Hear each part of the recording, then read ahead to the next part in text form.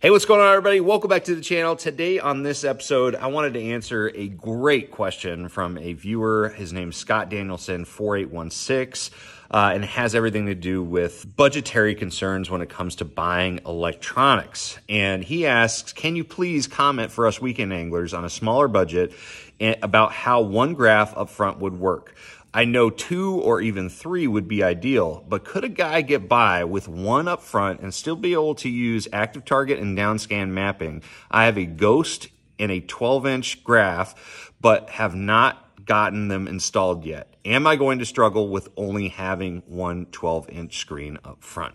Great question. Thank you very much, Scott, for that. This is something that I've actually, I try to talk about whenever possible, because nowadays, you know, a lot of people that watch professional angling, they see all of us who are fishing, you know, tournaments, trying to make a living on the tournament circuit, fishing with all these great electronics. Okay, so we've got on my system here, which this was installed this year by bassboatelectronics.com.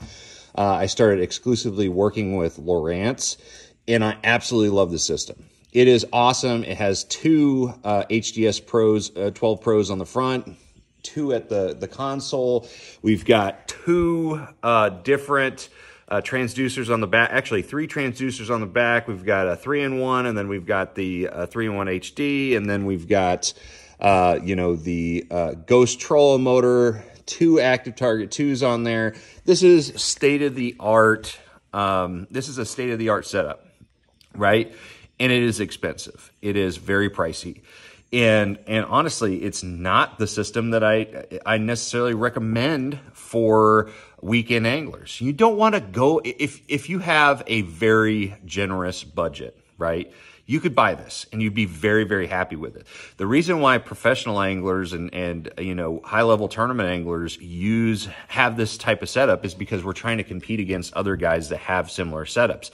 Now, I'd say to you know, that a lot of that is not all that important, honestly. You know, I could still go out there with my skill set and compete with 1 graph on the front and 1 graph on the console, just the way that I like to fish.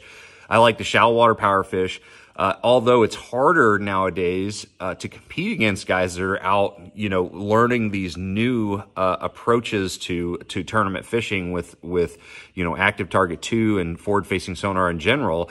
I'm still very relevant, you know, fishing the bank and fishing shallow and covering water and you know, just you know, doing my shallow water power fishing thing. But it is harder to get top 10s. It's harder to get in position to win. No doubt about that at all. But you know, I could definitely downgrade and be just fine. But I'm trying to learn this new technology. I'm trying to learn forward-facing sonar and get better at it. And I see a lot of weekend anglers really fall into the trap of thinking that they need all of, you know, the full 4 or 5 graph system, along with, you know, a trolling motor like the Ghost. The Ghost is something I recommend for, you know, anybody with a bass boat. It's a great trolling motor, and just having anchor mode, that's an investment that I highly suggest getting compared to just an old traditional cable steer. You just completely, it changes the game, you know. But as far as the graphs, I don't think that every person needs to get this type of system. So anyways, the short answer to your question, Scott, is absolutely. You can get away with having 1 graph on the front, even if you're using a forward-facing sonar like Active Target 2. You're not going to get the same size image, obviously, and so it's going to be a little bit more frustrating. Frustrating is maybe not the term, but it's just not going to be as good of an experience as having 2 graphs. But that does not mean that you have to get a second graph just because, you know, it's just not optimal, right? It just means that you have to make some concessions, you know, according to your budget, and that's totally fine. But I do have a suggestion for you, a couple suggestions when it comes to using 1 graph for Active Target 2, some type of other sonar and mapping, and I'm going to show you right now. So Lowrance makes it super easy to customize your unit to really allow you to get a lot of functional, space out of different windows. And so here we are on the pages section here. We're going to create our own page.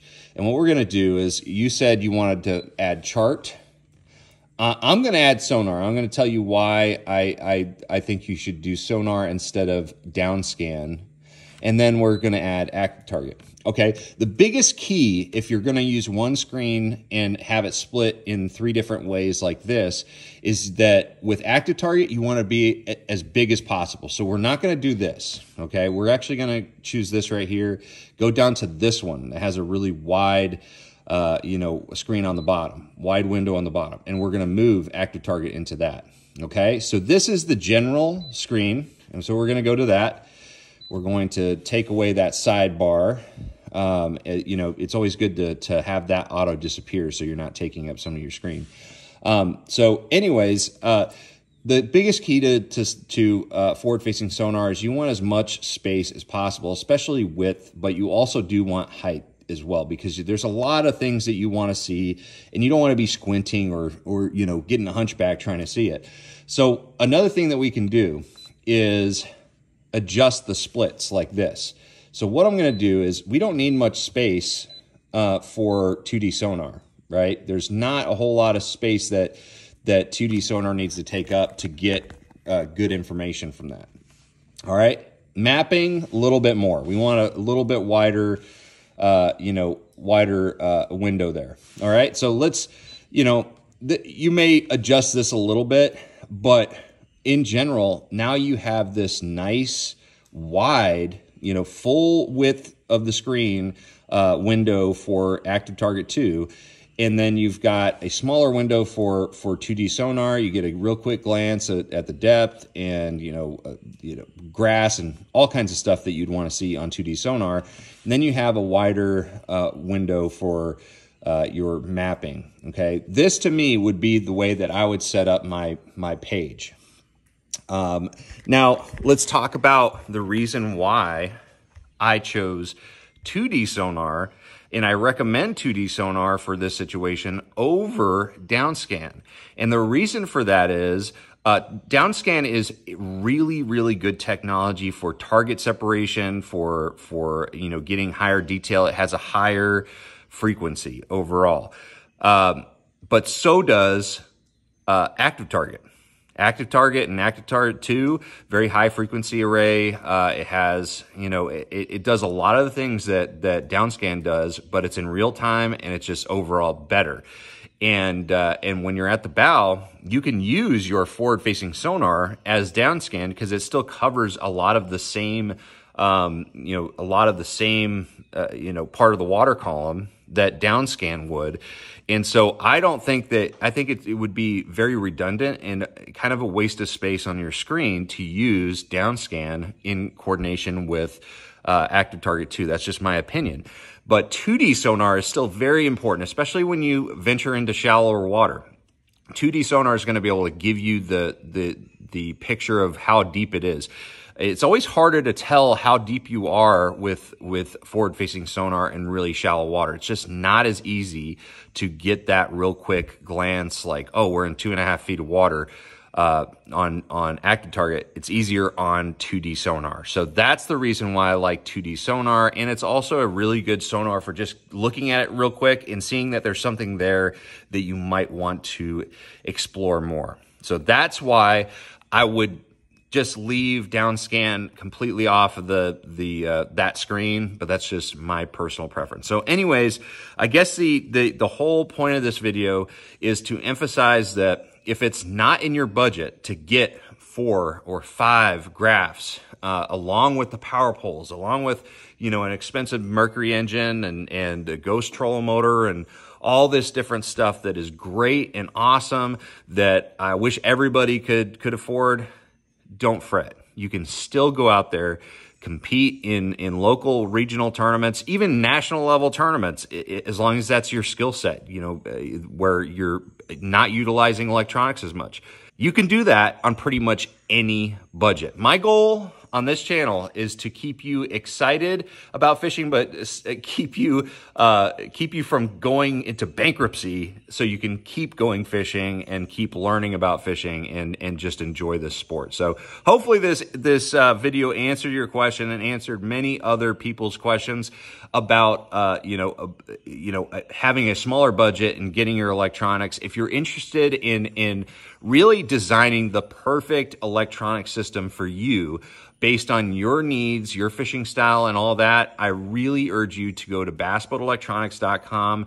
My boy Jason and the whole team there at BBE is amazing. They do professional installations, as professional as they get, and they also just really good at guiding you through the different units, the different brands, and helping you, come up with the best system for your needs. So anyways, guys, thank you so much for watching. Thank you, Scott Danielson, for that question. And I'm going to see you guys out on the water. Make sure you drop any comments that you have if you have any questions, and also trust the process. See you guys.